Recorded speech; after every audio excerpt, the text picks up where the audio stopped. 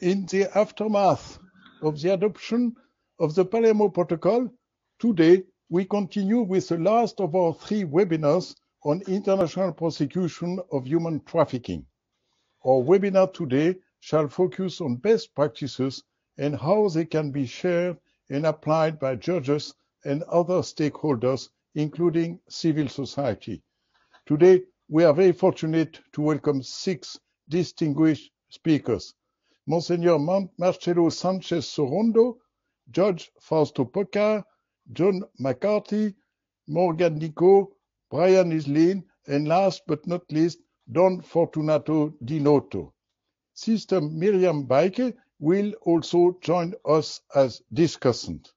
To our audience, please write your question in the questions and answer section in the chat. We will address them at the end of the webinar. And now, it's my great honor to give the floor to Monseigneur Marcelo Sánchez Sorondo, Chancellor of the Pontifical Academy of Social Science. Monseigneur, vous avez la parole.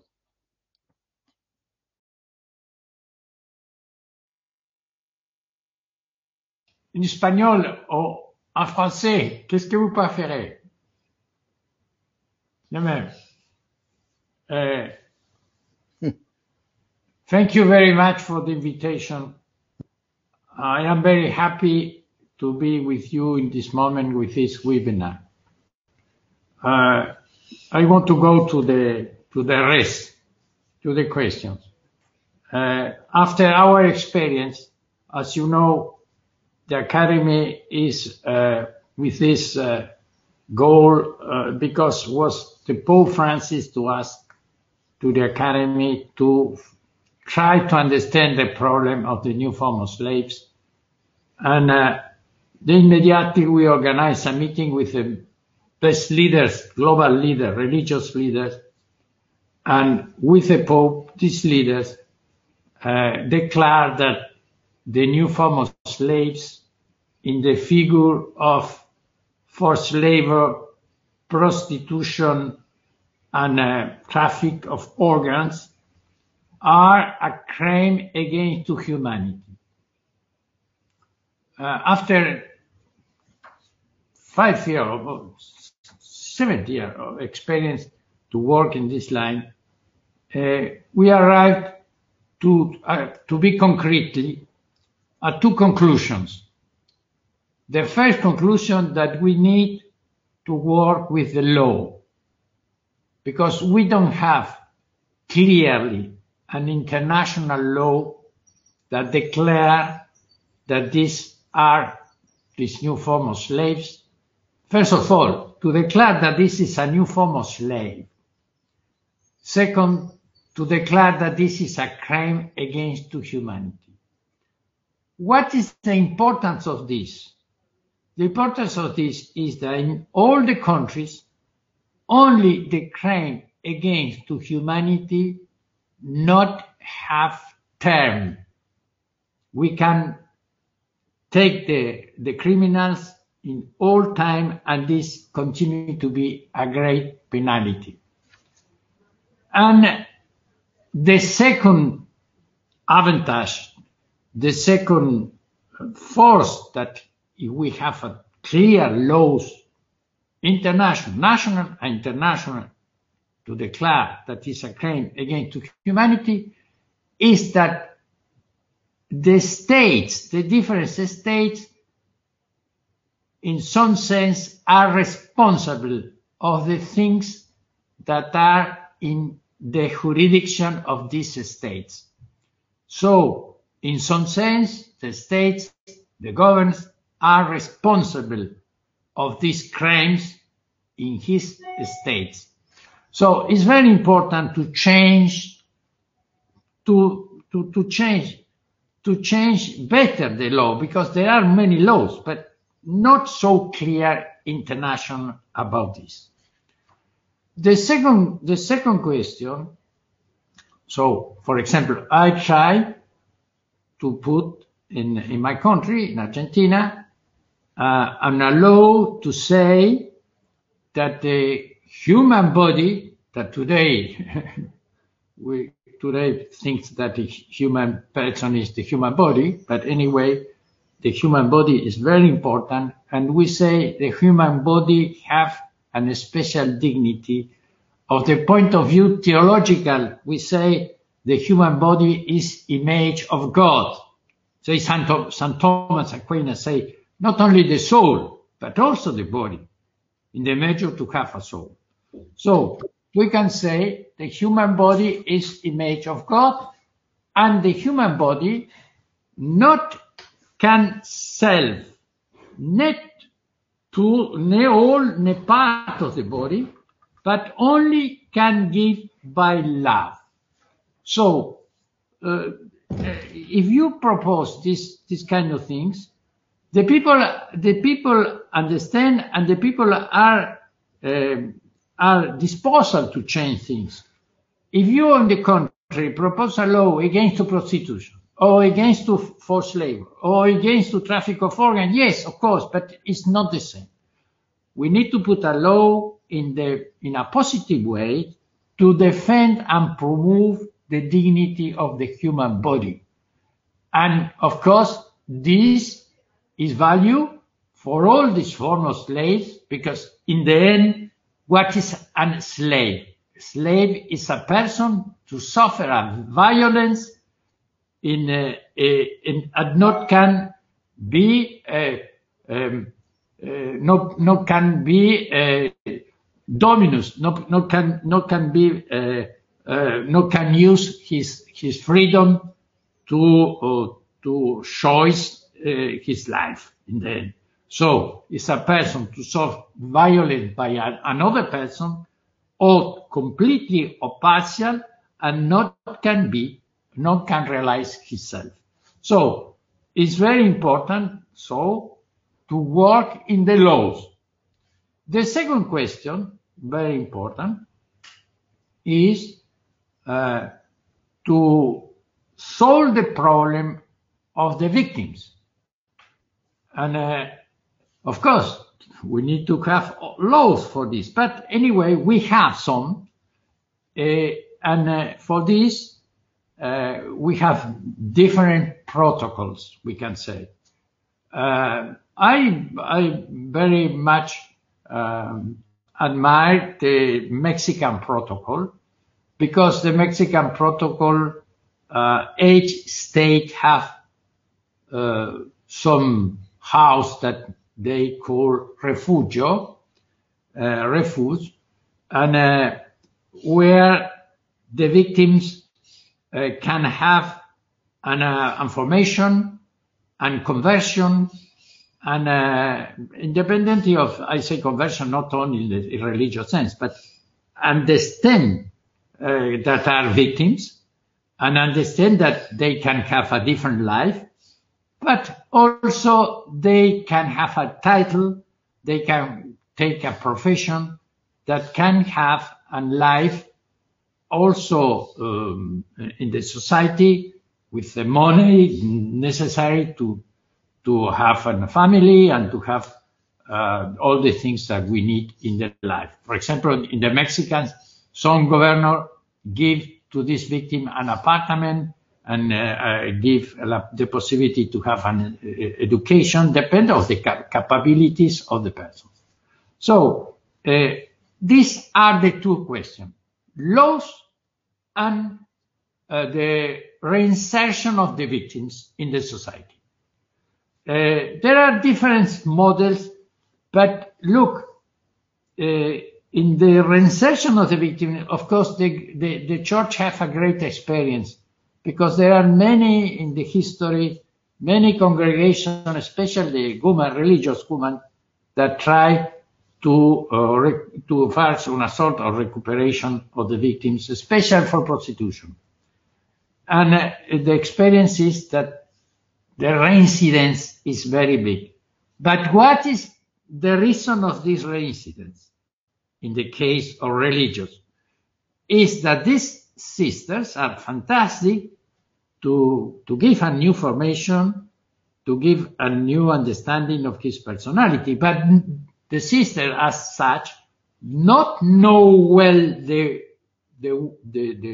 the world, and not have connection to give at this person a formation and an apartment and house and family. So we need to have two things: the religious important moment, but also the possibility to insert these people in the society with a normal work, a normal profession, a normal Msgr or like these things. So I finish. We need to work concretely in these two things. For the prostitution, I want to finish, only add one more word. I admire the model, the Nordic model that was in the beginning in Sweden, because the modern Nordic for the first time penalized not only the victims, because, for example, in Latin America, today also, in many countries, the law penalized the victims. That is to say, normally the women that are victims of prostitution. In the contrary, this model penalized not only the trafficker, but also the client. So they penalize the people to create the market, we can say. So if we don't have interest, if we don't have demand, if we don't have market, they are not victims. So it's very important for me, this model, and I propose, and also this model is today in France, and I think the France has more intelligent application, because just in the Constitution say, one was a revision of the model with today President Macron, was to say the question is the dignity of the human body, and we can sell the body. The commerce, the life of the commerce is central in all society, but not by the human body. So I finish really. Thank you very much for your attention and your patience. Thank you. Thank you very much, Monsignor Marcelo Sánchez Sorondo, for all the work the Pontifical Academy is doing in human trafficking. And thank you for your mention of the Nordic model, but also about this question of how the human trafficking can be understood as a crime against humanity. I think it will be Judge Fausto Pocar who will give you your answer. And Judge Fausto Pocar is Honorary President of the International Institute of Humanitarian Law, Judge of the International Criminal Tribunal for former Yugoslavia, and Judge ad hoc of the International Court of Justice. But still, I'm not sure we have him online yet. So if we don't have him now, I think I would like to ask then Morgan. No? Morgan Nico, UNODC Criminal Justice Officer. You are an expert, and we were very happy to have you. And today, thank you again for being with us. You have the floor. Thank you very much, Michel, and good evening to everyone. So you may have seen me 2 weeks ago. I had the role of discussant on prosecuting human trafficking cases and taking stock, and then now we're looking into best practices. So this time I have the role of presenter, and I would very much like to thank Michel and the Order of Malta for organizing this event. I think having these different perspectives is essential. So I'm presenting the perspective from an international organization. UNODC is an organization, we're part of the UN, the United Nations Secretariat, and we're actually assisting and supporting states implement the international instrument which is defining what is human trafficking. this protocol, which is complementing the Convention on Transnational Organized Crime, is almost universally ratified, but things are not so simple. At the national level, the understanding of what human trafficking is, this intersection with slavery, with forced labor, may not be that clear-cut. So in practice, things may look a bit different, and that's what I would like to actually address today with you. And this first slide you're seeing comes from UNODC's Global Report on Trafficking in Persons that was released. It's the 2020 report that confirms a trend that we have been observing. This report is released every 2 years, so we've seen in the last more than 10 years the evolution of what is happening in states and how they respond to human trafficking. Now, you need to keep in mind that this report is only capturing what member states, so the authorities, are sharing with us. So these are the official figures that they are sharing with us. And according to these official figures, as you see here, the share of persons who are convicted of human trafficking globally is split between men and women as follows, with 38% of the persons convicted for human trafficking being women. This is a huge amount compared to for other forms of crime. It's more than 3 times more than usually female are represented in crime in terms of convictions. So we're trying to understand why and see also what's behind, and if this is logical, if this should stay like this, or if something can be done about that. So that's what I will be telling you about today. And moving to the next slide. Voila. Here you have 2 things. On the left-hand side, you have a statement which is saying probably what most anti-trafficking advocates promote, and is obvious to them, is that victims of trafficking in persons should not be held responsible criminally for acts that they had to commit while they were being victimized, while they were being trafficked. It's not something, it's not it's not written in international law. However, there's a broader and broader consensus that in order to be effective in addressing trafficking in persons, we need to take that into account. And so on the right-hand side, you see actually a reference to a study that we released in December that I led with experts, where we looked at situations where female were charged with trafficking offenses and trying to understand what was their profile and how did they end up there and how the criminal justice system treated them.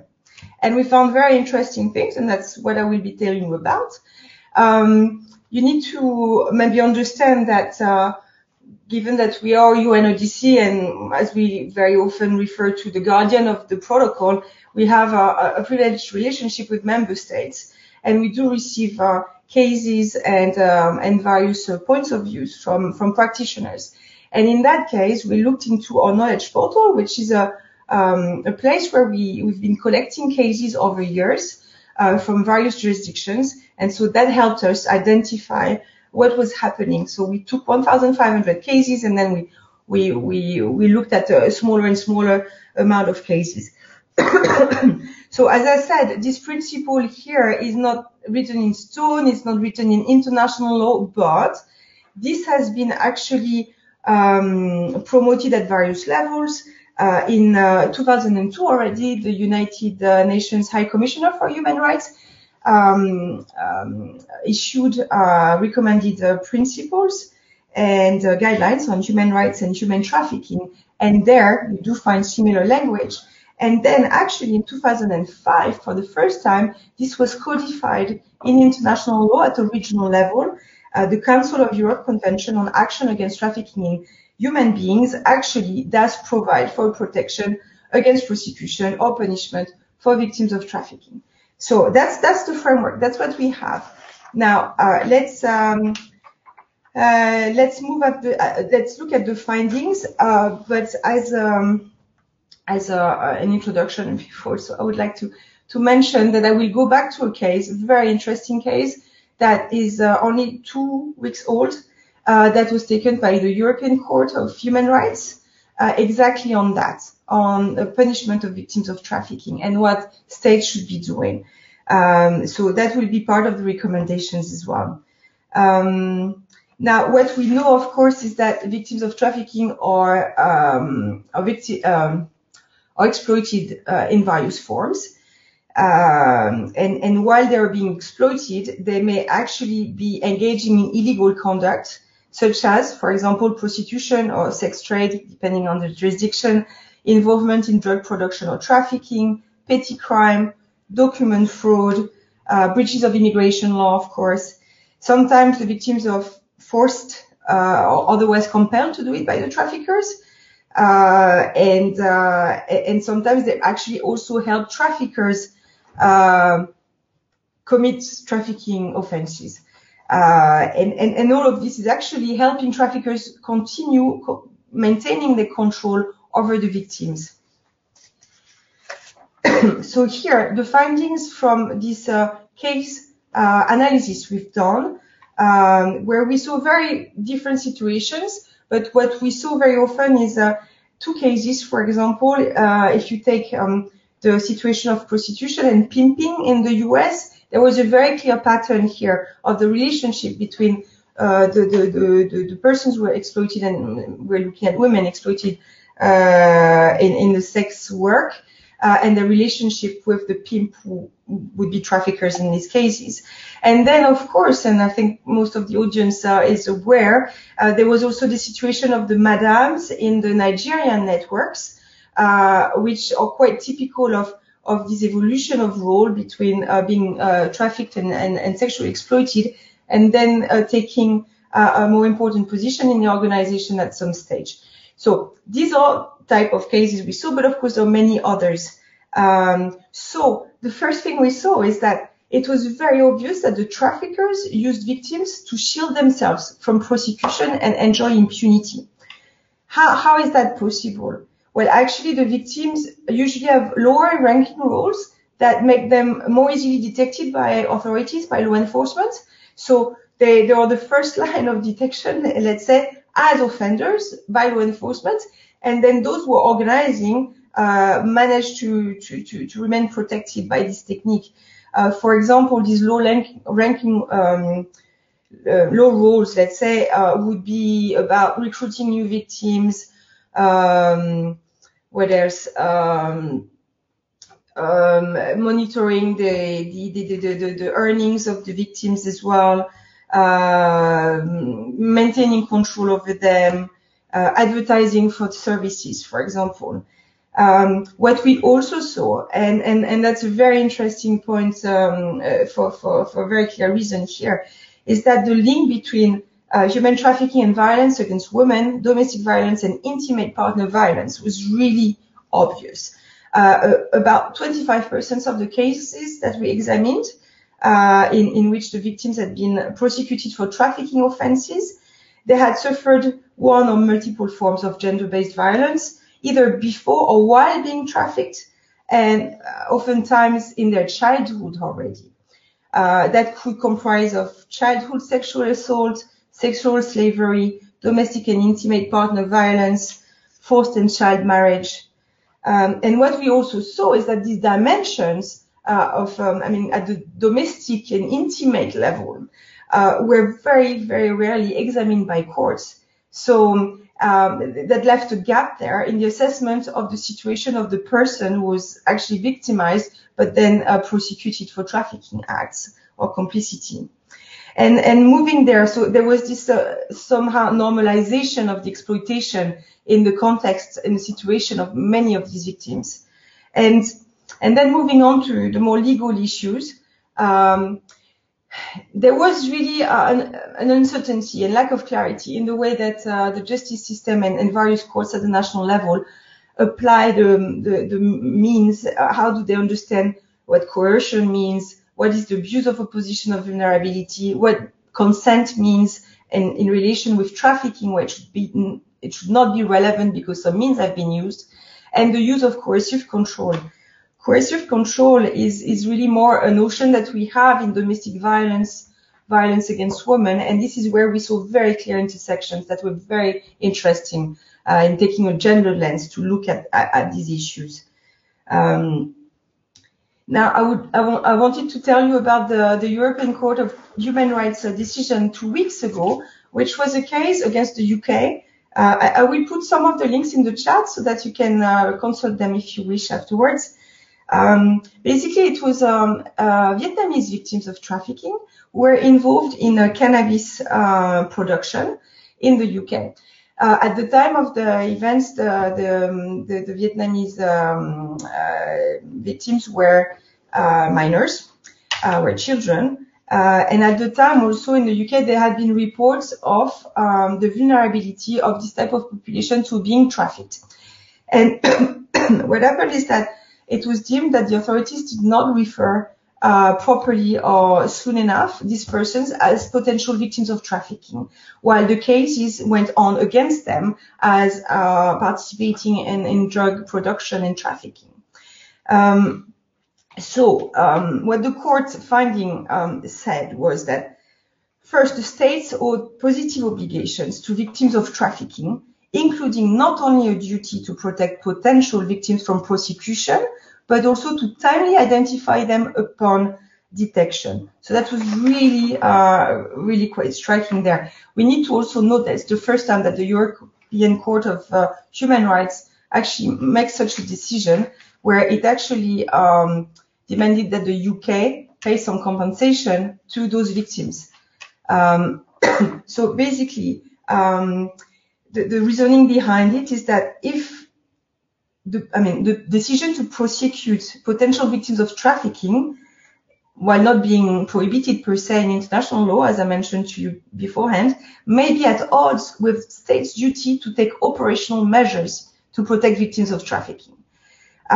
So that was the core of the reasoning, and then insisted that early identification was of paramount importance. And that means that, and I'm sorry, I'm getting very much into something legalistic here, but for our friends who work with law, I think that's an important point, is that as soon as the threshold of credible suspicion of trafficking background is met, there must be a prompt assessment by the qualified authorities.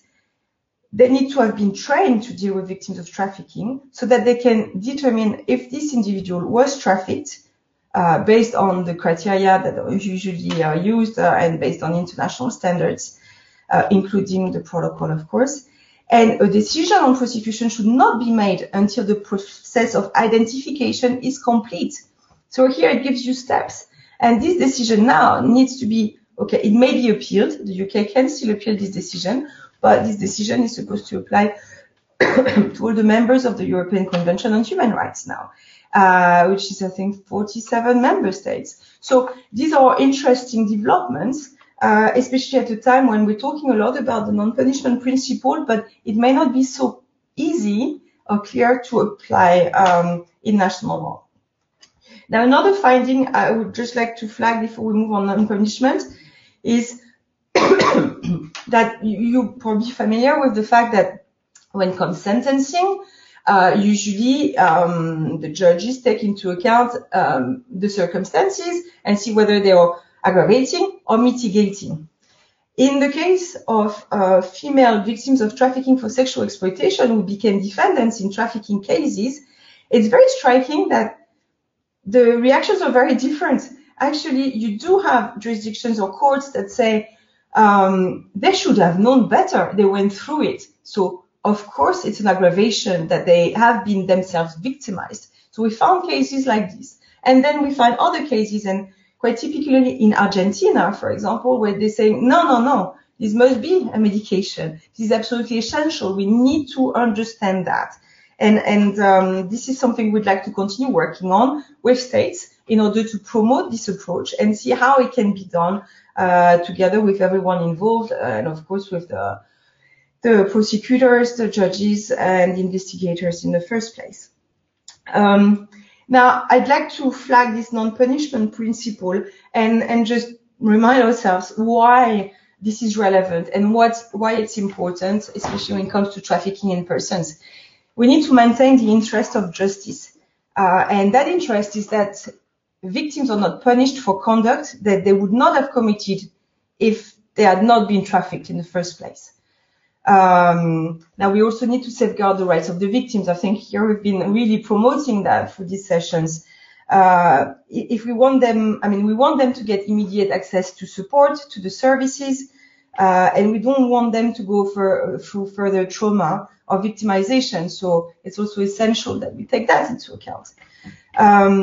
Also, and very important from UNODC's perspective, although of course the views here may be different on what should be done, but one of our aims is to put impunity, an end to impunity. One of our goals is to put an end to impunity.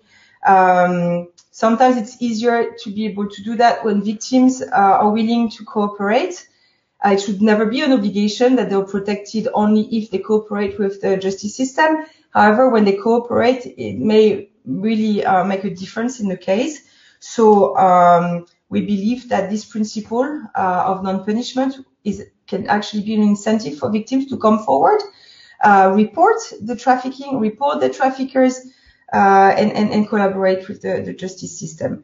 And of course, what we want as well is to expose traffickers to punishment and not have the victims coming in the first row and then no one investigating what's behind. So that's also extremely important. I'm coming to the last slide now with some recommendations. You will find all of them in the documents I'll be sharing with you. These are just some snapshots. I did mention the key need to identify early and to do it proactively of the victims. If we don't do that, if we don't know who the victims are, we can't do anything about helping them. So that's the very basic principle that needs to be done, including when people are brought into court as potential offenders, defendants. That's essential. Sorry. Then, how do we do it in practice? It really depends on the judicial system. Training is essential. That we know. We need to have legislation that's also allowing to do that. So it's a proper qualification of what is trafficking in persons in various forms and various types of exploitation as well. So in some jurisdictions, you see the national law has included forced criminality in forms of exploitation, as we have forced begging as well. For example, very often we see that in North Africa with children, or West Africa, for example. So adding this type of forms of exploitation can really help. And of course, then we can go ahead and have guidance. In some jurisdiction, there are some prosecutorial or sentencing guidelines. That's something that could be also explored. It's spreading the word, obviously, so increasing awareness among practitioners. That's what we're doing right now with our network and bringing in some experts who have actually, as prosecutors, dealt with such cases and managed to do their best to try to protect the victims that were detected through these trials. Yes, and I think for today I will stop here. I will be happy to answer your questions later on. And as I said, I will put some links in the chat so that you can do some further reading. Thank you very much.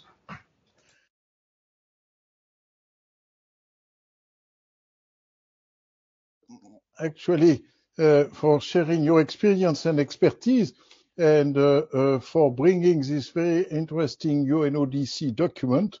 Actually, there is a wealth of documentation on human trafficking on UNODC website, and we are very happy to welcome this. And now I would be happy to have Judge Fausto Pocar, because Judge Fausto Pocar might be giving also some additional legal advice, including and especially on the question raised by Msgr Marcelo Sánchez Sorondo on human trafficking as a crime against humanity. Fausto, thank you very much for being with us. You have the floor.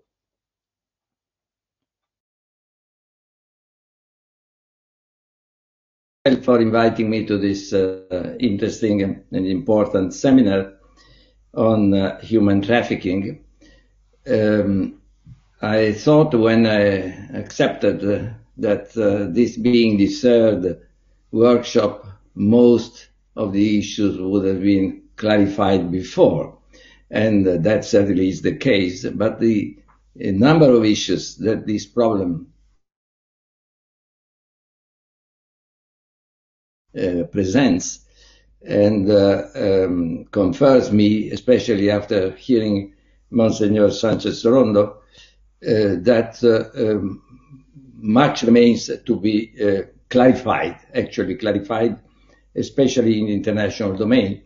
We started with the Palermo Protocol, of course, which is the first definition that we find for human trafficking, quite a complex definition that is given there, bearing in mind that this definition is followed almost universally now, but still presents some problems when we look at the issue from the point of view of crimes against humanity. The first time I dealt with this matter was in 2000 at a colloquium in Rome, where I had been invited on human trafficking. And my position was that it was a crime against humanity. I was adamant on that, but I had a number of listeners there who said, well, Professor, are you sure what we are saying? Because there is even the Palermo Protocol has not been adopted yet. Say, are you sure what is saying? Say, yes, because it's quite clear. If we take the most senior, ancient crime against humanity, which is enslavement, it is clear this is a form of enslavement. And when you have human trafficking, you just sell one person, you trade one person, so that means you are selling a body, and sometimes you try to sell the soul as well, but because you make such a pressure that the soul suffers itself, of course, and de facto, this expression of, I said, of ownership of a person over another person is one of the greatest, the more important crimes against humanity. Must be a crime against humanity. If human beings are free and have to be free, you just suppress that freedom and you use another person as being an object, a property of your, that you own. I was a bit surprised later, after having read the protocol that came out a few months later after that colloquium, and later on, that this idea of ownership was in fact the leading idea, the red line for all the problem of trafficking. They go through, not necessarily, but it remains a complex phenomenon, because it is true, the protocol gives a definition of a crime which is not an international crime as such. It says nowhere this is an international crime. This is an ordinary crime at the national level that presents a transnational feature, but it remains an ordinary crime. It does not become that level of being a crime against humanity. This step forward was made later, and by chance, a few months later, I was appointed as a judge to the ICTY. And I had the first case where I sat, a case of prostitution, of mass rapes by soldiers committed in the conflict in Bosnia. And one of the issues was to define rape first. Even rape was not easy to define because in international law there was no definition. And there was one of the counts the prosecutor brought was sexual enslavement. Now, sexual enslavement, I said, well, I was just dealing with trafficking. Sexual enslavement is a form of trafficking, after all, because the trafficking and using then these persons in a certain way, if the general elements of crimes against humanity are met, that is, if you have a widespread or systematic violation of rights, and the perpetrator is aware that he is acting in a context where there is a widespread or systematic commission of crimes against a targeted group, this becomes a crimes against humanity under international law. So I did not hesitate on that occasion to take the position that this was a crime against humanity, and at the same time a war crime committed in war. So, but both a war crime and a crimes against humanity, depending on the context in which you see, whether you see the widespread systematic or you see the link with the war, depending. But these are two elements you can combine both in a conviction. And this is the first case I ever heard of sexual enslavement as a crimes against humanity. And it's quite an interesting decision because, which on that count, an interesting decision, even more important than rape because that was more diffused. But it's interesting because it went into the details. Is the using of a person in ownership, selling it, as the case may be, to other soldiers for an amount that at the time was not very, very important, actually, a few hundred Deutsche marks, and keeping in servitude both physically and morally and psychologically. The importance of this decision is the psychological side, because what happened in that occasion, these girls were detained by these people in an apartment and had the key of the apartment. There was evidence in court. They had the key, so they could flee away. But the constraints of the situation were such that the coercion was inevitable, and the coercion, even in the protocol of Palermo, is an essential point of the crime. So, starting with that, the international law started to consider it as a crime, and at the end, it ended in the Rome Statute. Of course, it had just become in the Rome Statute because it was adopted in 1998.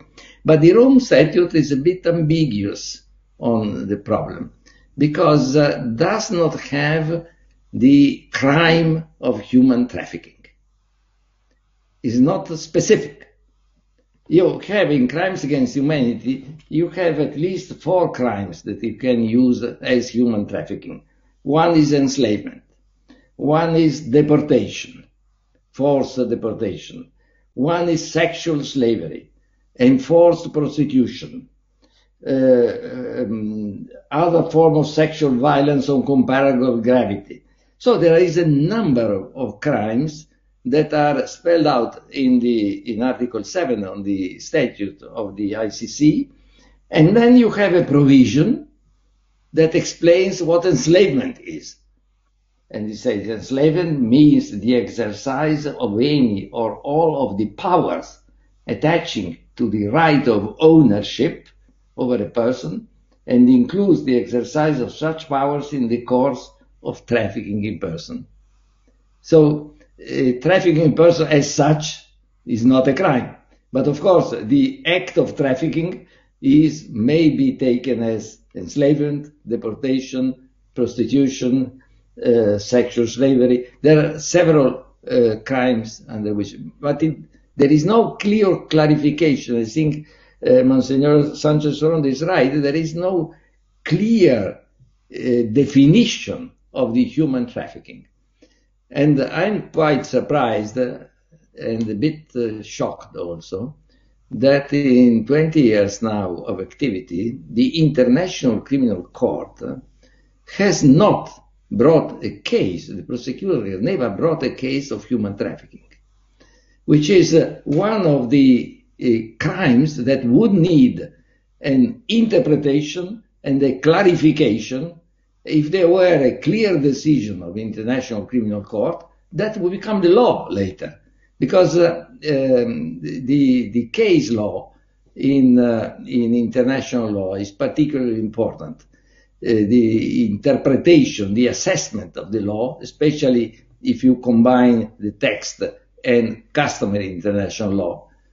The decision of the ICTY was made under customary international law, simply. So it was a decision that at the end, as to rape, became the law. And is considered now as being the law, is applied as the law concerning rape as a crime against humanity. So the ICC should do the same. And if I can make a plea now, I would say the ICC prosecutor should bring a case. It should not be so difficult because one may even have the cooperation of states in a case, in a certain case, against a trafficker. It's not a personality, it's not a head of state, a trafficker, so it can be targeted. And that would be extremely important. And I would say, what I'd just end with one point that I think is important. The definitions of slavery in the International Covenant on Civil and Political Rights, Article 8, support the same position. But I go beyond that. What is supporting this approach that I gave on customary international law goes back to the Universal Declaration of Human Rights. Because the Universal Declaration of Human Rights in the first line says that the first element of human rights is the inherent dignity of a person and the fact that the person is free. So it's the dignity and freedom. Now what trafficking denies is both dignity and freedom. And Article 4 of the Declaration says no one shall be held in slavery or servitude. Slave trade shall be prohibited in all their forms. So it's the Universal Declaration is not a text that is binding as a text, but is binding in the concepts, in the rights it proclaims. And one can even go beyond that, but perhaps I will keep some restraint. There is one point, which is the declaration is universal. The declaration is universal, not the rights are universal. So my reading of Universal Declaration, I dared giving this interpretation at the Pontifical Academy of Sciences, of Social Sciences once, that I had the honor to be invited. I gave a reading of the word universality. I know it was a bit pretentious to pretend to interpret what universality means. And I don't discuss, of course, the universality of the Catholic Church. That's another issue. But universal means to me not that it's applicable in a given time. It's also diachronic. Universal means it's applicable through the time. It's something that the rights that are there go also for the futures, go for future generations. That means there is an obligation of our generation, or any generation, to protect the rights also in view of the future generations. And as we know, most of the trafficking, or a great part of the trafficking, concerns children. Children are generations that will be active, more active later on. So in not clarifying the crime especially as children are concerned, we go also attacking, denying rights to future generation for the future. Not to say that most of the violation against women, of course, concern also future generations. So it's a crime of crimes, I mean, human trafficking, and I fully share the concern that has been expressed by Msgr Sánchez Sorondo earlier on this point. But of course, he did it better with doctrine. Mine is just legal expressions. Thank you so much. Oh, thank you very much, Fausto, for sharing your experience and legal expertise.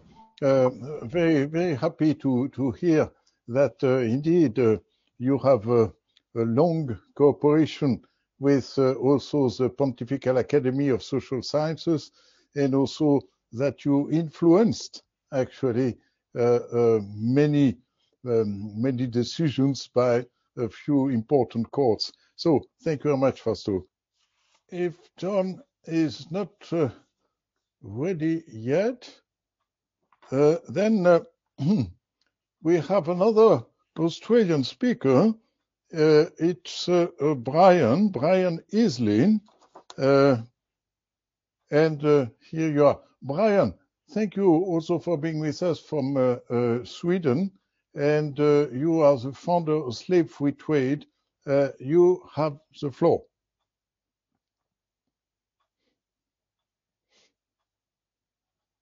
Brian? I'm muted, hang on. I was muted, hang on. Yep. Can you hear me now? Yes.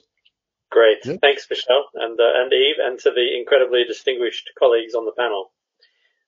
For anyone who's tuned in the last few weeks, you'll have noted one or two things about my approach. And I think Michel likes this. I'm actually usually pretty clear about what I mean. And that I also come to this subject through a strongly mission-oriented career of more than 30 years. Over those years, one thing I've learned is to quickly work out what is and stay focused on the actual problem, not perceived problems. So if I can paint a very simple picture for you. When you're confronted by a man with a knife and a bad attitude, the problem is less the knife in the hand and more the guy behind it. The knife actually becomes a distraction, not the problem. Why? Because I can neutralize the knife, but the guy behind it will still be there, and so will his bad attitude. Success in this case means I have to both disarm the guy and make him want to change his attitude. So given my analogy, let me make this relevant for you. Let's talk about what really is the problem confronting us, all of us here for a second. It's not poverty, it's not sexual abuse or unemployment, it's not migration, documented or otherwise, it's not being in prostitution, and it's not inadequate laws. The problem confronting us is someone who makes the moral and economic choice to exploit someone else. It's all important for us to understand the why behind this attitude. If for no other reason than if we're not addressing the why, we've just taken the knife away from someone who still means to kill us. For exploiting others in the workplaces, business owners' why is that every single day they calculate it doesn't hurt their business to do so, and might even be some profit-making advantage in doing so. They reason, although not always in elaborate terms, that there's no business advantage for them to treat people better. And just remember, for a huge percentage of the world's population, that dreadful Nobel Prize winner Milton Friedman convinced them that intrinsic good has nothing at all to do with business. He told them, and university MBA programs and plutocrats around the world also tell them to make money at any cost. And so millions of business people do that every single day. There is our problem. There is the guy behind the knife. So the problem for anyone addressing exploitation, whether you define it as human trafficking, forced labor, child labor, slavery and servitude, is business people who don't find a place for intrinsic good in their business. And they abuse human rights because it doesn't hurt their business to do so. They allow a culture of exploitation to enter the workplace and set up camp. Investigating the killing of some children in prawn supply chains, I found the prawns made their way to supermarket freezers in Europe. Everyone in the entire chain was blind from first port of sale to the consumer to the conditions under which they were caught. The consumer, the retailer, the suppliers all along the way were oblivious to the facts behind the product. And that is a fact of modern supply chains. So this is how I came to create slave-free trade, for which Michel has invited me kindly to talk about today. After years of figuratively disarming guys, only to find them coming at us again and again, I thought this has got to end now. Let's address the actual problem, the guy behind the knife. Let's see if we can find a way to give that guy reasons not to come at us anymore. And, thinking rather hopefully utopian, see if we can give that guy reasons to maybe say, I'm with you, that there is a better way, this is a better way to do business. So the slavers and exploiters over the years that I've met are not all, and excuse my French, complete bastards. Many are just opportunistic users of people, like so many of the world's population. They're not very hardcore, actually. We can take a lot of them out of the business of slaving and exploiting by giving them something more positive to strive for.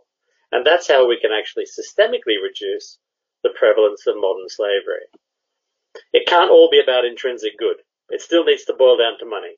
We can give them a better place to be, but in fact it needs to be a better market to be for them to be interested. And that means arriving at a completely new way of thinking about modern slavery, reconceptualizing human rights and work. It means building a new economic model that advantages your business if you respect human rights. An economic model that makes your human rights performance part and parcel of your bottom line, not the opposite of your bottom line. And effectively that takes turning market forces back on themselves to incentivize and reinforce good behavior. This is not going to be any small feat. Thanks to COVID, we've all come to realize that we touch our face every day. And we touch slavery every day more often than we touch our faces. Your morning cup of tea or coffee, that chocolate cookie that you know just doesn't equal love, the canned tomatoes in your insanely good pasta sauce, the laptop you're watching this webinar on, the rubber in your phone case, the gold in your watch, those to die for diamond earrings, and the shampoo you used this morning. It's not a small problem. And you've heard over the past few webinars all the numbers from which you can draw only one inescapable conclusion, that hundreds of millions of women, men and children are being exploited and abused every single day in workplaces around the world. So against this backdrop, I very quickly have come to realize after 20 years working on slavery that to come up with a solution we have to be able to scale massively, which means we need to be able to automate also massively. Every law enforcement response has hit the wall at this very point. Every audit regime has hit the wall at this exact point. Scale. If you can't scale, you can never come even within radar distance of solving a problem like modern slavery. So what I suggest is we stop focusing on the negative. We stop relying on meddling at the murky end of the human rights spectrum, because the only way to detect what is happening at that end of the pool is with people like me going out and investigating. And that can't be automated. We can't be scaled. Human rights in workplaces globally exist on a spectrum. So I started to wonder what would happen if we lifted our gaze to the other end of the spectrum, because we've been so myopically focused on modern slavery. What if we looked at prevention instead of treatment? What might a global vaccination program look like instead of just treating every casualty as they come in? Human rights in workplaces do exist on a spectrum. At one end is that murky pool called modern slavery, and in this conceptualization, you can forget, for now, all the legal definitions behind it, because that murky, fetid pool at the bottom end is just characterized by low respect for human rights. Either one or two rights extremely eroded, or lots could be. In any case, we just know that life is pretty shitty down there. At the far end of the spectrum is a far better place, with fountains of warm flowing, slave-free chocolate. Let's call that place decent work. If we can tell that someone is at the decent work end, not the modern slavery end, you know what we've just done? We've proved that there is a culture of respect for human rights in that workplace. In so doing, we have also disproved that modern slavery exists, because decent work and modern slavery, let me tell you from 2 decades of experience, they can't coexist. They are like kryptonite to each other. But more than that, it's crucial to remember that all human rights issues, gender pay gap, forced labor, racial discrimination, these rise out of culture. Human rights abuses at work are never isolated incidents. If you identify the culture, you identify the issue. If you map the culture, then you know the path. The further towards decent work or workplace culture is mapped, the less likely human rights issues are present. And the higher you are on the scale, the more intolerant of and resistant to human rights abuses your workplace is. And why is this important? Because that tells us that a culture of human rights can actually inoculate a workplace from human rights abuses. So to make this examination of workplaces possible in creating slave-free trade, we first needed a standard to define the decent work modern slavery spectrum. It might not surprise you to learn that when I started slave-free trade just over 4 years ago, a definition or framework that could be operationalized, that I could take to the field, did not exist. We had to make it. And we decided it also needed to be universal. So we come back to the professor's comments on universality. I hope you'll agree with me when I say that it is completely unsatisfactory for any model that says a plantation worker in one country should work in a workplace with a lower human rights standard than a high street retail worker in England. And just because a country says a child aged 12 can labor at a plantation doesn't make it right. We have this huge body of international human rights law, some of which has been mentioned here.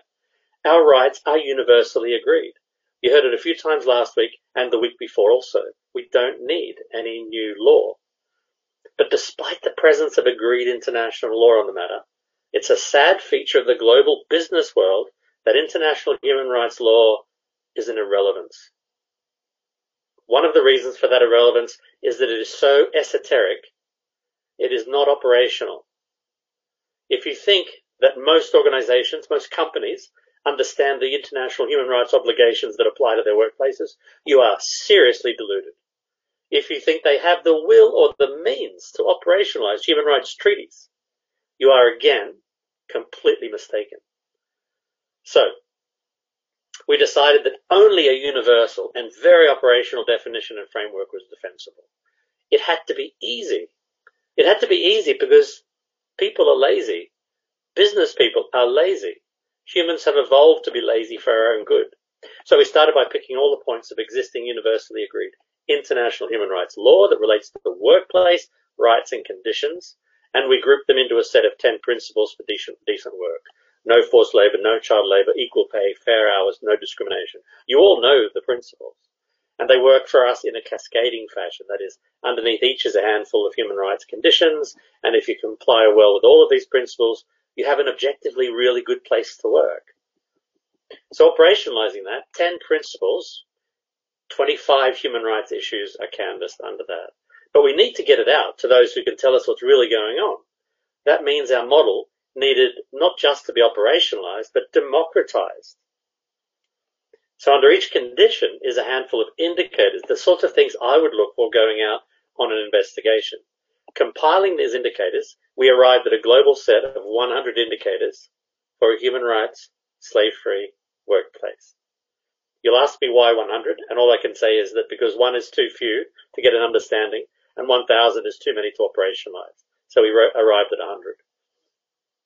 And we needed to go well beyond existing standards. Every existing standard for social sustainability, and let me be very blunt about this, the so-called S in the ESG, is based on the corporate view.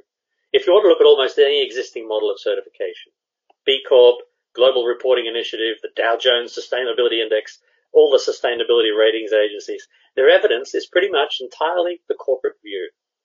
Unfortunately, if you dig down on any listing, rating, assessment, what a company says about itself becomes the foundation for every social sustainability report on that company. It's unsatisfactorily circular. In the same way that supplier codes of conduct are not worth the paper they are written on, a company's own assessment, or an assessment by another company that they just paid for, is worth very, very, very little. You can call me untrusting, but I don't want to be living in that house of cards. So we have to go well beyond the corporate view. So enter slave-free trade. What we're building, what we've got, is a membership system. You join us. We are a non-profit organization, an NGO, that puts members, which is any type of organization, through continuous, all the time, real-time assessment and monitoring against the framework of international human rights law. If you have workplaces and people, you should be human rights compliant. You shouldn't be in business if you're not. And if you demand it of others, then let's start by looking in the mirror. So the 4 core processes in our model are values alignment, workforce assessment, network mapping, and impact communications. And how am I going for time, Michel? Please just send me a message if I'm... Okay, I'll keep going. Values alignment is obtaining the corporate view. It's a kind of desk audit, let's say, gauging the policy and legal compliance to make sure the organization at least talks the talk. The importance with this one is that we know that if the organization has what is needed in their policy toolkit, then they're at least ready to address the issues that we will later find. Workforce assessment. This is obtaining the individual view in workplaces. This process involves systematically asking, this is going to sound fairly big because it is, asking every single person in a workplace about their conditions in real time, all the time. We feed cross-cutting experiential and observational questions. So that's not just what happened to me, but what's happening around me. To everybody in real time, we get a 360-degree view of the workplace. The answers are mapped back to our human rights framework so that nobody we are asking needs to know anything technical. They don't need to know what the law is because our framework translates it back up. Network mapping is the 3rd process. This is how we understand who does business with whom, because no organization is an island. Investors have investees, retailers have suppliers, chambers of commerce have members, churches have suppliers. And through this, we promote human rights performance within networks, taking advantage of, let's say, network effects. We link their performance. So this is a behavioral process like the entire system of slave-free trade. We are changing businesses who previously just bought and sold from each other into collaborators whose network's business performance becomes reliant on their respective human rights performance. The 4th process is impact communications, which is to understand and capture and eventually help communicate the members' why. This is finding out why this member joined, and over time mapping the impact of their process on their workforce, on their business network, and eventually on their customers. Importantly, it also captures finding out how the human rights performance has impacted their bottom line and the extent to which those 2 things have become interdependent. Because that's what we want. We want a bottom line that is not separate from human rights. Human rights is embedded.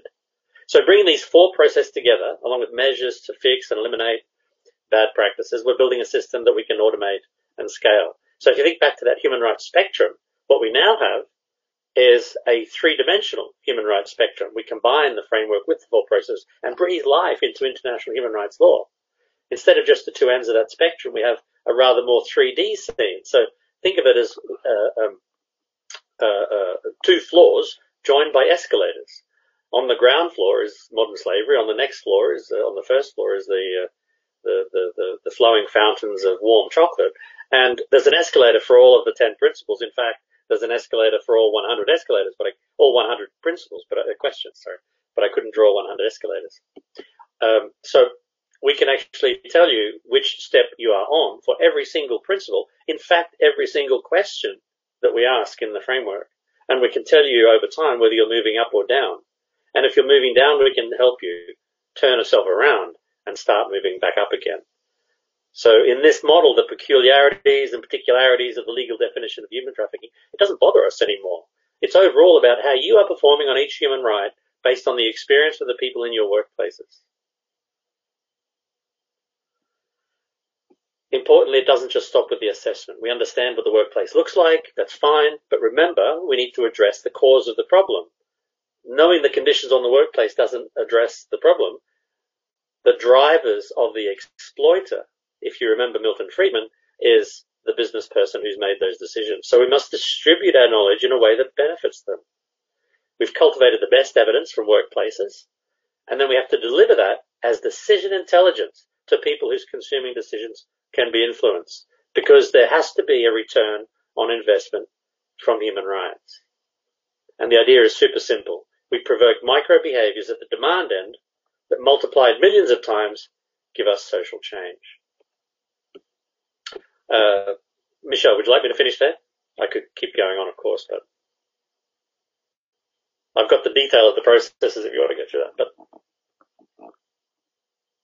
no. You're muted, Michel. There you go. Okay. No, Brian, excellent, excellent. And definitely you could also answer questions. But no, I like your straightforward approach, your approach to the root causes, and also with your field experience. I must say it's very much appreciated, and definitely thank you also for the support you did bring to organize those webinars. Thank you, Barry. But for the time being, I would like, we are still waiting for the connection with John McCarthy, but in the meantime, I must say, I would be happy to give the floor to Don Fortunato. And Don Fortunato, I think that you gave us a video spoken in Italian, and we have now English undertitles, and those subtitles, of course, are very interesting. And thank you for this. This is really a very powerful statement, very powerful. Please, now let's have a look at this.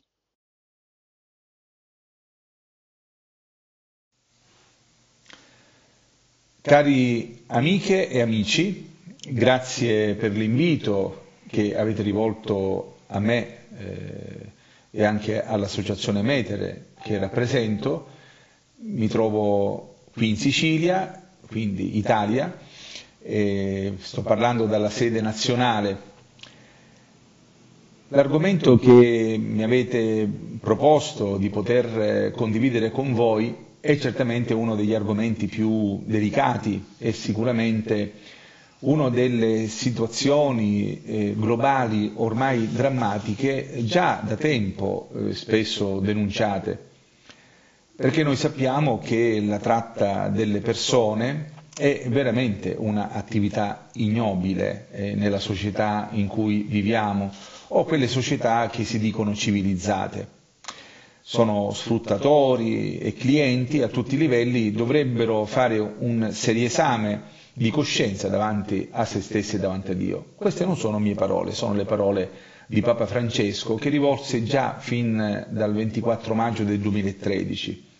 Parole forti, parole vibranti, parole che hanno scosso le coscienze di chi già si occupa da tempo di tutela dei bambini, dei minori, delle persone vulnerabili, delle persone schiave o schiavizzate per vari scopi, sia per scopi lavorativi come per scopi prettamente di sfruttamento sessuale, attraverso quelle forme di prostituzione che vediamo ancora oggi, ahimè, lungo le nostre strade e in tutte le situazioni di periferia del mondo.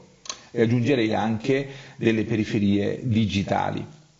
Quelle periferie digitali che proprio attraverso, particolarmente in questo tempo di lockdown e in questo tempo di restrizioni, sono molto più esplose, si vedono maggiormente, a tal punto che non solo in questo caso la polizia italiana, nello Stato italiano, ma anche in tanti altri paesi nel mondo che hanno attenzionato questo problema, comprendiamo che c'è stato attraverso il web una esponenziale crescita, a tal punto che gruppi dove si poteva benissimo adescare i minori sono aumentati di gran lunga in maniera esponenziale, a tal punto che hanno portato anche delle operazioni internazionali di repressione di questi fenomeni abietti ma anche pieni di orrore, dove non hanno risparmiato nessuno, sia dai neonati fino all'età giovane dei minori. Pertanto voi comprendete che questo fenomeno, soprattutto legato al mondo del web, è un fenomeno particolarmente attenzionato, perché dobbiamo anche studiare, ma questi sono i documenti che spesso sono stati prodotti nel Consiglio d'Europa, sono stati prodotti in tante organizzazioni mondiali che si occupano di questo fenomeno, magari probabilmente si occupano nel senso di studio, di analisi, di orientamento, probabilmente senza avere il dato concreto di ciò che sta accadendo veramente. Però comunque, al di là di ogni cosa, noi sappiamo che bisogna studiare ormai in maniera approfondita le minacce derivanti da Internet, e che Internet è ormai una delle strade principali dove oggi si adescono i bambini, sia per la prostituzione che per il traffico di organi o per il lavoro forzato. Questo ormai è un dato scontato. Del resto anche il Santo Padre più volte, ancora una volta mi permetto di mettere nella mia povera bocca, nelle mie povere parole, le parole autorevoli del Santo Padre. Lui stesso ha detto che per quanto riguarda il traffico di esseri umani, anche legato al mondo di Internet, faccio riferimento all'interessante dichiarazione di Roma avvenuta dopo il convegno mondiale presieduto dal Santo Padre, dove in questa dichiarazione ci si appellava ai grandi colossi del web affinché potessero iniziare a collaborare nel contrasto al fenomeno dello sfruttamento sessuale dei minori e soprattutto per quanto riguarda la pedofilia, la pedopornografia, e considerando che lo sfruttamento sessuale dei minori poteva benissimo rientrare nelle logiche, ecco, della tratta di esseri umani, ma questo lo dirò in seguito con pochissime battute per capire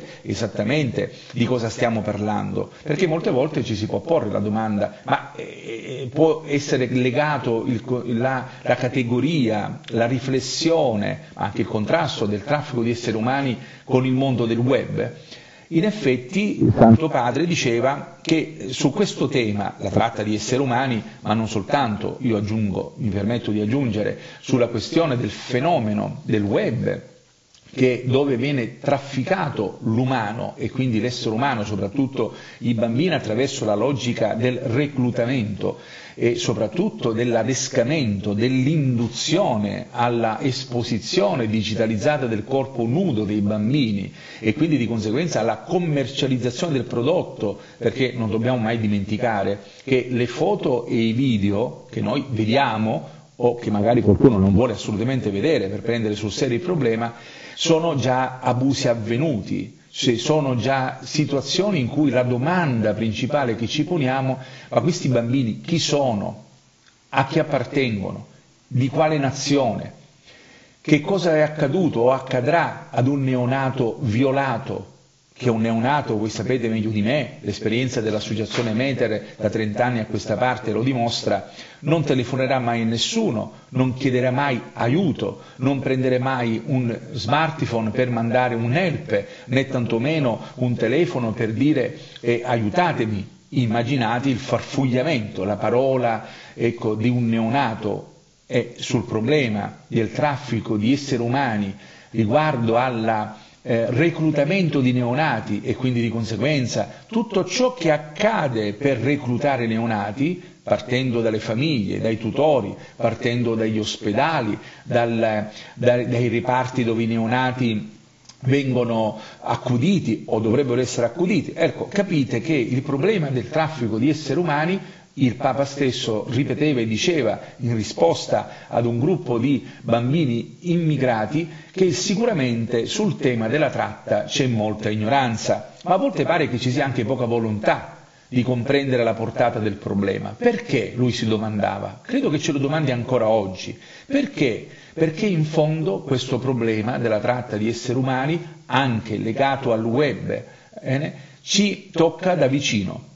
Tocca molto le nostre coscienze, perché è un argomento scabroso, avete capito? Io sono convinto che chi ha ascoltato e chi ha un po' di coscienza, quando ho detto che ci sono neonati coinvolti in questo traffico abominioso, ecco, della carne umana innocente, chi ha coscienza sussulta il cuore, chi ha coscienza non può fare altro che non paralizzarsi, ma reagire di fronte a queste problematiche dove avvengono non solo nelle cosiddette periferie del mondo, ma anche nelle cosiddette periferie digitali, fondamentale categoria per farci comprendere che il digitale, pur essendo un aspetto estremamente positivo, ha anche dall'altra parte il lato oscuro, che è il lato oscuro dell'uomo.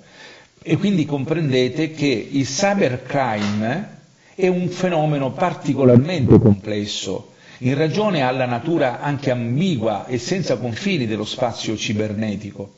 I reati informatici traggono vantaggio nelle possibilità, ma anche dalle opportunità offerte da Internet, che accresce evidentemente, ormai lo sappiamo da tanto tempo, la portata, la velocità, la facilità di esecuzione delle transizioni, riducendo nel contempo i costi correlati al rischio dell'individuazione. Il concetto dell'anonimato è di fondamentale importanza, però vedete già fin da ora, mi permettete che io faccio un appello ai colossi del web, che non possono nascondersi o far emergere la estrema tutela della privacy degli utenti quando di fatto corre nei byte della loro esperienza una questione legata proprio alla non conservazione dei dati che possono aiutare l'identificazione, ecco, del soggetto o dei soggetti che spesso si sono organizzati a livello di criminalità.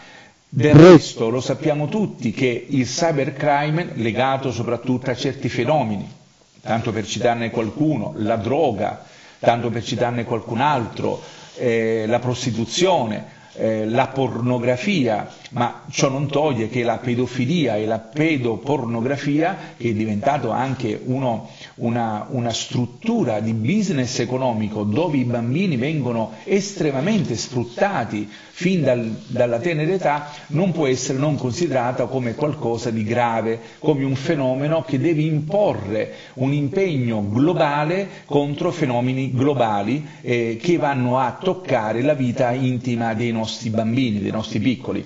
Su questo io vorrei darvi una provocazione, nel senso buono del termine. Noi siamo qui per costruire, non certamente per demolire. Già questi fenomeni hanno demolito e demoliscono la nostra società, le nostre coscienze vengono profondamente interpellate. Però la domanda è una: è vero o non è vero che questi fenomeni possono essere considerati, quindi aggiungo anche la pedofilia, la pedopornografia online, lo sfruttamento sessuale dei bambini, e quindi anche di conseguenza la tratta di esseri umani, che hanno questa finalità nel reclutamento dei bambini e soprattutto per quanto riguarda anche la commercializzazione dei corpi degli innocenti, dei bambini, perché sono commercializzati, non possono essere definiti in maniera chiara, limpida, senza interpretazioni di sorta, crimini contro l'umanità? Non possiamo pensare che questo fenomeno deve essere in un certo qual senso condiviso da tutti? Non pensate che il problema della tratta degli esseri umani, che è inserita in questo contesto, non può essere inserito anche l'interpretazione, spesso non condivisa da tutti, che le nuove frontiere di Internet del crimine, amplificano questo fenomeno, perché la tratta degli esseri umani costituisce un problema primario oggi in Europa e non solo, soprattutto a livello globale. Lo sappiamo tutti. Io sono forse il minore esperto per quanto riguarda l'analisi o l'analista del fenomeno, ma certamente posso dire una cosa in più attraverso l'associazione Meter, e vi consiglio in maniera molto serena, abbiate la possibilità, ci sono anche le traduzioni in inglese dei nostri report che annualmente noi produciamo, che non sono dati statistici consegnati ad una società di statistica, ma è il lavoro quotidiano dell'associazione Meter, che compie da 30 anni, inoltrando una serie di migliaia di denunce a tutte le polizie del mondo affinché si possano sviluppare delle indagini. Ovviamente non si può pensare soltanto ad un fatto di indagine per contrastare, cosa importante. Qui si richiedono dei progetti globali, cosa che nella carta, nelle dichiarazioni, nelle intenti del Consiglio d'Europa, dell'ONU, esistono, ci sono, però di fatto poi la traduzione concreta in fatti concreti, continuati a tempo lungo, devono essere certamente attuati. Si fa, ma si deve fare molto di più. Certamente non basta questo fenomeno. Pertanto voi comprendete che anche gli analisti hanno ritenuto opportuno e pensano che questo fenomeno evidentemente trova uno sbocco necessario e fondamentale per quanto riguarda la questione dell'uso, lo ripeto ancora, delle nuove tecnologie, perché in materia di tratta di esseri umani. Essi hanno ritenuto, gli analisti a livello mondiale, che la definizione, questo è interessante, forse ci fa andare a un passo in più, la definizione di esseri umani, di tratta di esseri umani contenuta nella Convenzione si applica anche quando la tratta viene praticata con l'uso delle nuove tecnologie e delle informazioni. Così, ad esempio, quando la definizione, che voi conoscete benissimo, si riferisce al reclutamento di una persona, va bene, questo reclutamento è considerato tale con qualsiasi mezzo sia stato effettuato, orale, a mezzo stampa, via internet. Evidentemente dicono che questa discussione a includere una nuova disposizione sulla questione della Convenzione, ecco, che rendesse la disposizione di cooperare a livello internazionale, però sicuramente queste nuove interpretazioni, ormai credo anche pacificamente accolte, possono essere applicate alla tratta di esseri umani. Ecco che le moderne tecnologie, va bene, che hanno creato nuovi problemi e sfide, ecco, con una sconcertante dimensione mondiale, hanno portato vantaggi all'umanità ma anche estremamente svantaggi. Il crimine si è organizzato. E dove si è organizzato? Beh, immaginate la diffusione universale e incontrollata dell'accesso. Noi lo sappiamo che il mondo del web è incontrollabile. Come si fa a controllare? Ci vorrebbero gli stati dittatoriali che neanche lì riuscirebbero a controllare. Il vantaggio di Internet è non controllare i flussi delle informazioni, però è anche vero che bisogna regolamentare. Gli stati dovrebbero darsi una legislazione globale. Certo, è impensabile, ma io lo penso e lo dico, pensare ad una carta globale che tutti gli stati del mondo dovrebbero adeguarsi per regolamentare questi flussi criminali che riguardano soprattutto i siti di pedofilia, la pedopornografia. Si è diffuso in modo globale veramente attraverso i personal computer o gli smartphone. Lo sfruttamento dei bambini ha così assunto un carattere estremamente transazionale. Il bambino sfruttato, fotografato, videato in Brasile me lo ritrovo nelle case dei pedopornografi italiani, me lo ritrovo nelle case e nelle tasche attraverso lo smartphone, in una pennetta, in una pen drive, di tutti gli uomini prettamente o estremamente criminali, perché chi fa questo tipo di traffico non può essere considerato una persona per bene, ma una persona criminale che sicuramente deve essere aiutata e redenta, ma sicuramente dobbiamo dire che il male che porta dentro la tasca è il male fatto sui bambini. Allora voi comprendete che questa situazione è così complessa e così delicata che tutti i protocolli devono non solo essere accolti e considerati nella propria intenzione di azione necessaria per contrastare, ma dare necessariamente all'urgente questione legata alla tratta di esseri umani, nell'interpretazione che vi ho dato per quanto riguarda l'aspetto legato a Internet, contrastata nel migliore dei modi.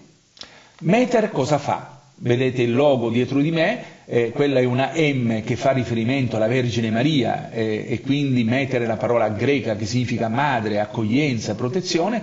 L'associazione ha 30 anni di esperienza, è stata pionieristica nel mondo per quanto riguarda la lotta alla pedofilia e alla pedopornografia online, nel giorno in cui io proprio a Roma mi sono imbattuto negli anni 90 nelle prime immagini pedopornografiche che venivano trasmesse online. Un mondo preistorico, ma un mondo che mi ha interpellato. Cosa fare nei confronti di un fenomeno che doveva diventare, diventò ed è presente, così globale, così estremamente delicato e paradossalmente sotto gli occhi di tutti o di molti, e che richiede sempre e comunque un intervento incisivo, forte, intenso, affinché possiamo liberare questi bambini. La pedofilia e la pedopornografia voi sapete che in vari stati è definita attraverso le leggi, le norme che si sono adottate, la prima in Italia che è stata anche una apripista per quanto riguarda le nuove norme che poi i paesi europei e non solo si sono adeguate o le hanno formulate, la definisce la pedofilia e la pedopornografia una nuova forma di schiavitù. Del resto la tratta non ha una forma di schiavismo. Ecco, questa nuova forma di schiavitù coinvolge bambini normalmente prepuberi, cioè dire da bambini da 0 massimo a 12-13 anni, cioè che ancora non hanno sviluppato, ecco, i caratteri sessuali maturi. I pedofili, i pedopornografi, che da singole persone hanno strutturato una vera e propria organizzazione criminale, e vi posso testimoniare e garantire anche alla luce delle segnalazioni che Meter ha fatto in tutti questi anni, dove si sono sviluppate più di 24 operazioni nazionali e internazionali, a volte anche con addentellamenti di criminalità organizzata molto pericolosa, di cui io ho subisco anche una questione di sicurezza da parte delle forze dell'ordine da più di 20 anni, ecco, perché mi hanno minacciato, mi hanno vessato, evidentemente per loro divento, assieme a tanti altri compagni di viaggio, uno dei nemici acerrimi nei confronti di questo fenomeno di sfruttamento sessuale dei bambini. Allora Meter cosa fa? Cosa ha fatto? Bene, negli ultimi, tenete conto, dal 2002 a 2020, abbiamo noi segnalato in tutto il mondo 61.525 segnalazioni. Per segnalazioni intendiamo che per ogni protocollo inviato, noi abbiamo anche dei rapporti ufficiali con diverse forze di polizia, in questo caso quella italiana, ma anche quella polacca, abbiamo una relazione con la Nuova Zelanda, ma anche con la Germania, con la Svizzera, quindi noi cerchiamo di inviare, quando noi riteniamo opportuno, che sono i siti o i riferimenti allocati in quelle nazioni o hanno un'estensione che riguardano le nazioni, ecco, noi mandiamo la segnalazione. Quelle segnalazioni, se venissero tutte trattate, sicuramente avremmo dato un grande colpo, ecco, di repressione al fenomeno. Non tutte vengono spesso analizzate. Il tentativo è quello di mandare anche server provider le nostre segnalazioni che sì, cancellano il materiale, però ahimè non hanno la responsabilità, se non solo su base volontaria, anche perché in tanti stati non c'è l'obbligatorietà da parte dei server provider di conservare i dati e di conseguenza inoltrarli alle forze di polizia, e quindi questo significa che non si può fare un chiaro, forte, incisivo, ecco, azione contro chi traffica di bambini, perché anche i video e le foto sono bambini che sembrerebbero in foto virtuali, ma sono bambini reali, già abusati. Lo voglio ribadire questo, cari amici e amiche, proprio per questa ragione, perché noi non dobbiamo pensare che la foto e il video sono virtuali, sono bambini già abusati, sono bambini che il danno alla loro esistenza è già avvenuto ed è un danno permanente, con conseguenze a lungo termine, forse per tutta la vita, ecco, dei cosiddetti sopravvissuti all'abuso. E vi posso garantire, se alla luce di quello che noi segnaliamo come Meter corrispondono nel rapporto 1 a 1 le foto, bene, tenete conto che noi soltanto dal 2014 quindi fino al 2019, gli ultimi 5 anni, abbiamo segnalato più di 16 milioni di foto con 3.469.000 video, che corrisponderebbero di per sé, ecco, io credo che voi state entrando nel modo con cui io sto presentando la nostra attività, ecco, corrispondono veramente a decine di milioni di bambini coinvolti. E questo numero è dato dalla conferma dei dati che in un certo qual senso le organizzazioni mondiali che hanno magari una visione più globale e più come dire, riscontrabile, anche questo è tutto riscontrabile perché depositate ufficialmente alle polizie di tutto il mondo, di mezzo mondo, allora voi comprendete che di fronte a questo fenomeno, se pensiamo che l'Europa ha circa 18 milioni di minori abusati sessualmente, e se facciamo un rapporto 1 a 1, abbiamo 18 milioni di minori 18 milioni di abusatori che hanno abusato di bambini. Allora questo è veramente drammatico di fronte ad una realtà. Questo dato dei 18 milioni è stato anche ribadito da Papa Francesco nel febbraio del 2019 al Congresso Mondiale che è stato svolto in Vaticano per quanto riguarda gli abusi sessuali, ecco, sull'infanzia nel mondo e nella Chiesa. Ecco, questa è la dimostrazione che i numeri sono estremamente, come dire, magmatici, ma così gravi che non può permetterci di stare a guardare senza agire. Vi dico ancora di più, evidentemente noi monitoriamo la rete senza mai interloquire con i soggetti pericolosi che fanno del danno ai bambini, ma ciò che noi rinveniamo, e vi invito a venire ad Avola a visitare i nostri centri nazionali, che evidentemente non è soltanto una telecamera, ma è tutta una realtà molto forte, molto variegata, adesso ha 30 anni di storia, abbiamo fatto veramente inciso nella logica del contrasto, ma soprattutto della prevenzione, dell'informazione, dell'aiuto alle vittime. Volevo dirvi appositamente che abbiamo noi il centro di ascolto e di prima accoglienza. Abbiamo noi accolti già 1700 vittime e ahimè devo dirvi abbiamo accolto e orientato, accompagnato e sostenuto anche vittime dei famosi sbarchi del Mediterraneo, dove delle bambine, delle adolescenti erano state anche non solo trafficate ma anche ahimè violate nella loro intimità. E aiutate attraverso i centri di ascolto e di aiuto, cercando di dare una grande speranza anche alla loro esistenza. Questo è la dimostrazione che si può fare molto di più e si può fare tanto, anche il nostro numero verde che è nazionale evidentemente, però ciò non significa che non abbiamo dato apporti a livello anche internazionale, proprio raccoglie decine di migliaia di telefonate dove anche in questo caso non solo c'è un ascolto ma c'è anche un accompagnamento concreto. Allora voi capite che non è solo un problema legato al web, il web pur essendo virtuale ha un impatto nella vita reale ed è la realtà dell'uomo che ha bisogno di essere accompagnata. Mi permettete, per tirare un po' le somme in questa lunga chiacchierata, quello del dirvi che in fondo noi siamo coloro che passano come il buon samaritano per le strade del mondo, ma anche per le strade digitali, dove in quelle strade avviene di tutto, avviene che ci sono anche i malcapitati, avviene anche di tutto che ci sono gli sfruttati, avviene anche di tutto dove bambini, persone vulnerabili, deboli, vengono sfruttati dalle logiche del mistero del male, applicato da persone che vogliono fare del male. E allora pertanto che cosa fa il buon samaritano? A differenza di tanti altri che sono stati indifferenti, e oggi c'è una grande indifferenza riguardo a queste problematiche.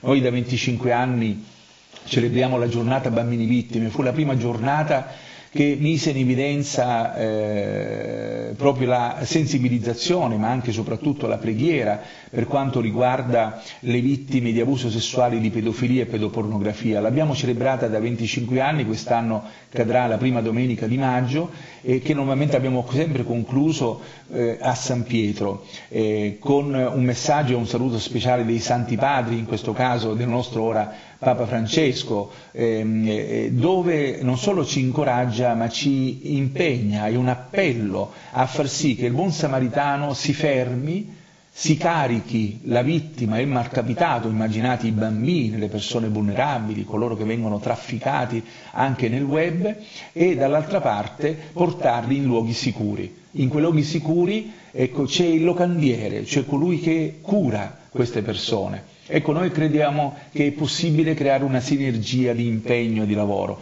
Non è formalismo né tantomeno burocratizzazione. Qui stiamo parlando di persone umane e ahimè, magari Dio ne potessimo salvare uno soltanto, avremmo dato senso a tutta la nostra esistenza. Vi invito veramente a visitare il nostro sito associazionemetere.org, lì troverete tutte le informazioni e speriamo che questo nostro incontro possa diventare un incontro fruttifero, un incontro capace di dare sempre più speranza a chi ha perso la speranza, voce a chi non ha voce e soprattutto dare possibilità ai bambini di vivere la loro infanzia, perché sono i prediletti del Signore. Vi ringrazio tutti.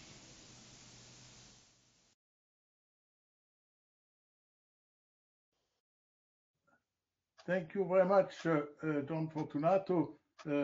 Actually, it's very impressive.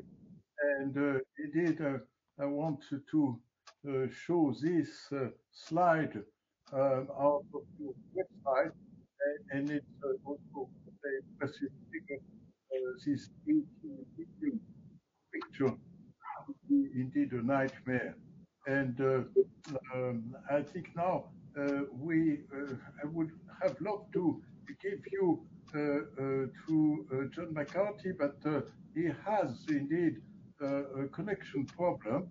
He will be with us in a subsequent webinar. I just wanted you to see that he is actually available. He is available on this website, here, and he is also available on this email address, John McCarthy at sydneycatholic.org, because this Sydney Archdiocesan Anti-Slavery Task Force, I would say, is a model also for monitoring and checking supply chains of the Catholic Church in Australia, and also of organizing a network of civil society and public authority. So I think definitely I'm looking forward to listen to him, and I'm looking forward also for you, if you want, have a look at this website. It's very impressive. But now I would like to give the floor to Sister Mirjam, or discussant.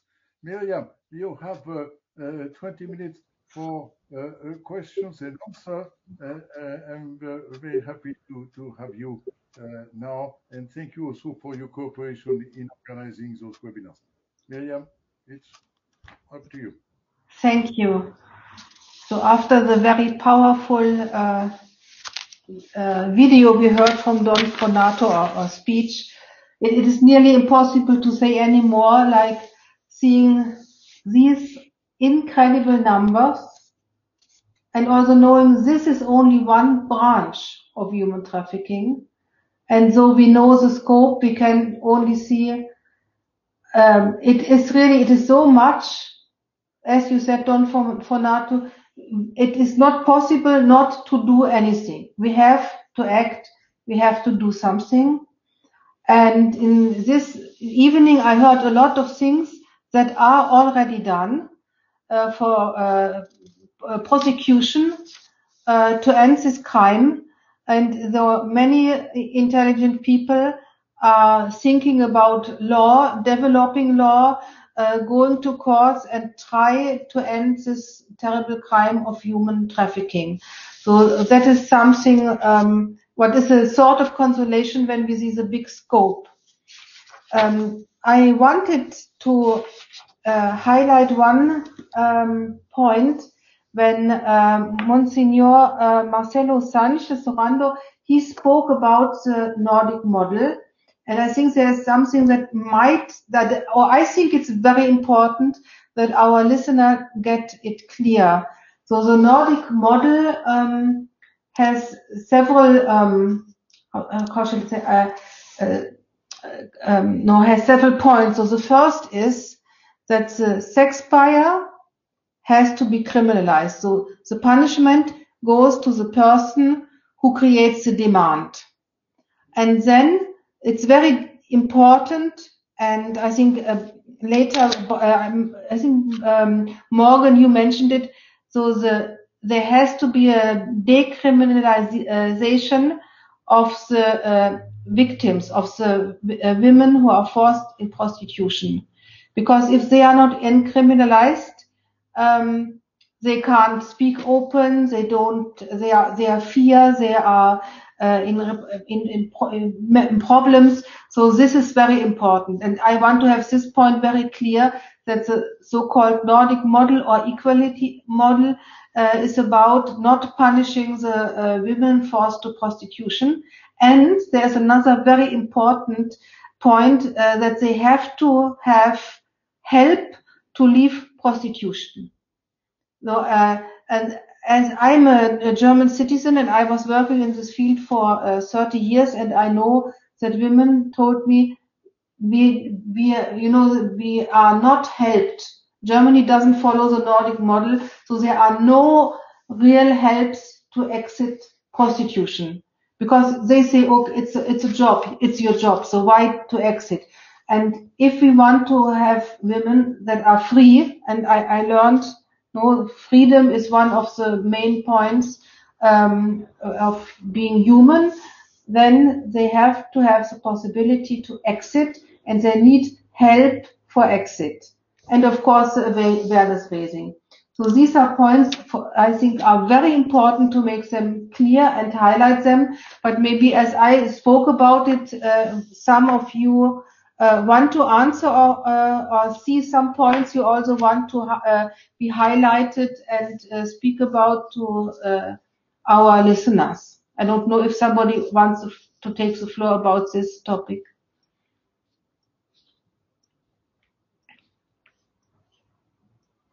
Maybe Professor Fausto, did you want to say something to the equality model, Nordic model, or not? Okay. I'm not sure. I don't know it sufficiently probably to comment on it, but the point that of the criminalization actually of the victims has to be avoided clearly, because the victim is a victim, and it's always being in all these crimes, many crimes, has been the normal way of getting out of situations. For instance, for the rape. The rape, we had to deal in courts with the consent, of course, because if there is consent, there is no rape. So, and you can't say that you do away with the consent, because if there is consent, it's consent, I mean. But the problem is, what kind of consent? Do you accept consent in a situation of violence, for instance? Or you say, this situation is a situation of war, for instance, of coercion, such as consent does not count. You don't accept the proof of consent, simply. We had cases of in which the consent was self-evident. For instance, girls are detained in a place, soldiers come in the evening, take them out to rape them, then they bring them back in this sort of prison, place of detention.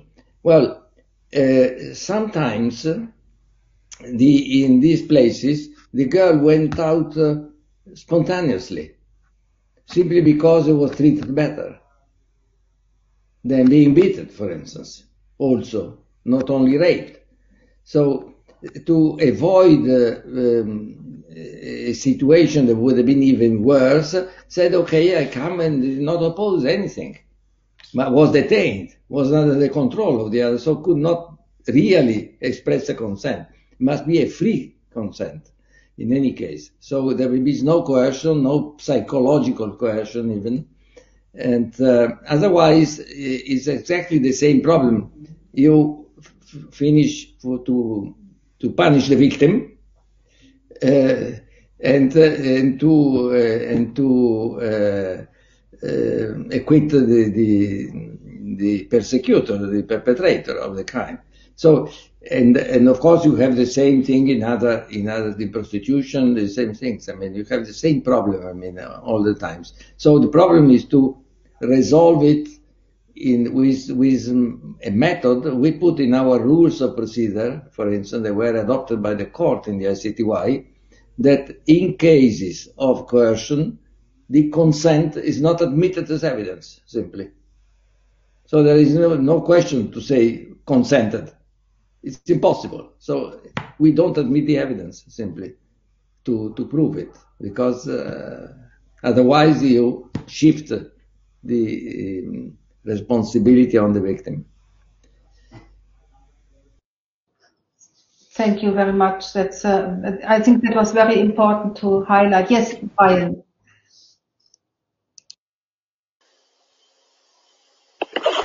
Thanks very much, Mirjam. Is it possible for me to just spend a minute or two on the Nordic model? Is that all right?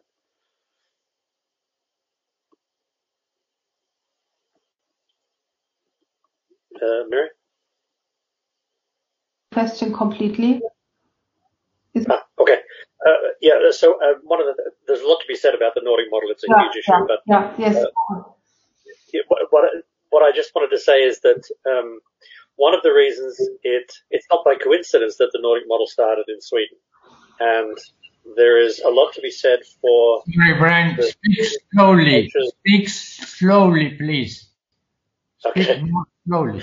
Thank you. That's not so easy for me, but yes, okay, I'll give it a shot. It's not by accident that the Nordic model started in Sweden, because I think there is, and let's maybe call it a patriarchy index. There needs to be a certain ripeness or fertility in a society to be accepting of such a model, because it requires a conceptualization of prostitution as being something that's created by men for men. And unless your society is ready to say that's problematic, then your society is not ready to implement well the Nordic model.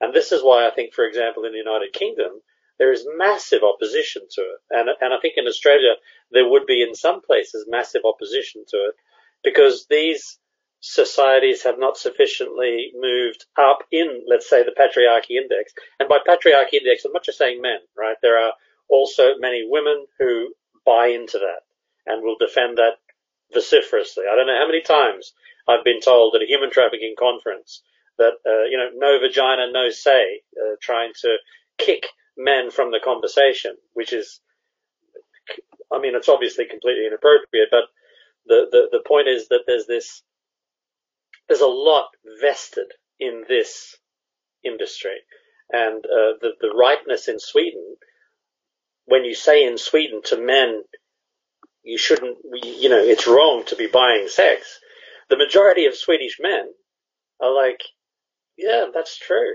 Okay. They really do take it in. If you say that in the UK, you'll get punched in the face by so many men. So there's this point of ripeness that we need to consider in the Nordic model. I've seen the Nordic model applied in France, for example, and without any education, without any enforcement, without any policy work, besides the law on the books, nothing happens. The sides of the street are still littered with migrant women being prostituted, and nothing happens to the men who buy them. That's all I wanted to say. Thank you. Morgan, yes. Just a very quick comment on this issue of consent and what is used, coercion, etc. On the Nordic model, as I'm representing UNODC, I'm not going to take a position, because actually we don't take an official position there. That's why I was really referring to various terminology as well because of that. But when it comes to consent, and I do acknowledge, and I did it the first time, that the international definition of trafficking is complex and very hard actually to implement. But I think this element of the means that are used to actually force the victim to do something is really interesting. We've looked into that. We've tried to understand how states, what they're doing with it, how they understand it. There's still so much progress to be made. We look specifically at consent, and we looked, and that's also what came in that study I was mentioning, the abuse of position of vulnerability is a very, very central topic, which is extremely difficult at the moment to grasp and properly address. And so when the consent comes in, of course, outside of trafficking, there may be a need to look into consent. In some national legislation, the means that are being used to exploit the victim are not being included in the national law, so the consent needs to be examined as well. But you really see that when it comes to forceful physical force, coercion, traditionally that's quite easily accepted in the criminal justice system. But when it comes to more subtle means, it's really difficult. I think we still need to do a lot of work here, and that's why these links that I've made, these connections with other problems.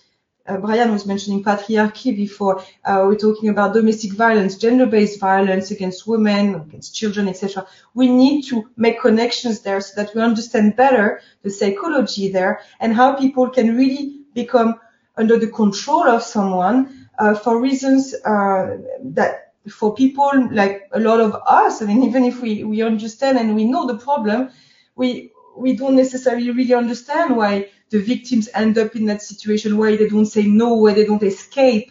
This is very difficult to understand for people who have not really been confronted to this issue, who have not been in this position. Still so much to do for awareness and understanding to increase there. And it's true on trafficking, but it's true on many other issues where gender and children-related issues are at stake. So I hope we'll work together in that direction. And I think that's really what we heard tonight, that we're seeing it from different angles, but I think we have a common goal here, which is to stop the exploitation of people, women, children, men as well, and taking the responsibility for it, all of us. Thanks. I saw Monsignor Marcelo raising the hand. Yeah. It's true. I want, of course, I want to say that I agree with the different things, but of course, when I speak about the Sweden model, I say it's a general model. Each country needs to have an adaptation at the different situations. So for this reason, I say the best thing is to put the law to defend and to promote the dignity of the body. And we can use one or another model again. But for example, the application in France, I think is very good because one of the consequences, the obligation of the state to control the situation, first. Second is that the state need to organize also the solution of the people that are victims. And also, when the people say, but the state not have the money, the state take the money of the traffickers, of the consumers. So this is fantastic. So I think this is very important to have a sort of good circulation. But I want to go to the question of Father Fortunato, that was fantastic. And I want to remember that the meeting was made in the Academy and was organized by the Academy. So not the Vatican in general, was the Academy. And I say this because when the person that today follow this question in the European countries, that is the American, that was one of the organizers of the meeting, Ernest, I don't remember, asked to denounce, because the problem today is that some country, European country, want to stop this law, European law, that is the unique to permit, to authorize when there are a case grave to have an intervention in the private. And they want to change this law. So Henry Muller want to, in this moment, this is in July, and the president, the new president of the commission is the representative of Portugal.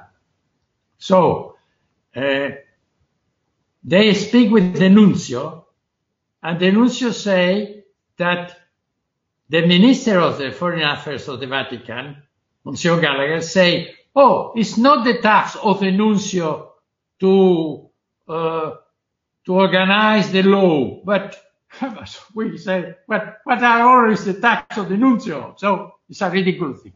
So that is to say that we need to work together. And also, I want to say to Monsignor Fortunato that another thing. In this meeting, I want to say, to declare that this is a crime against humanity. for the reason that I say before. But they don't say this, don't want to say this, because the CEO of this organization don't want. So look, we need to arrive also to put a law in this field.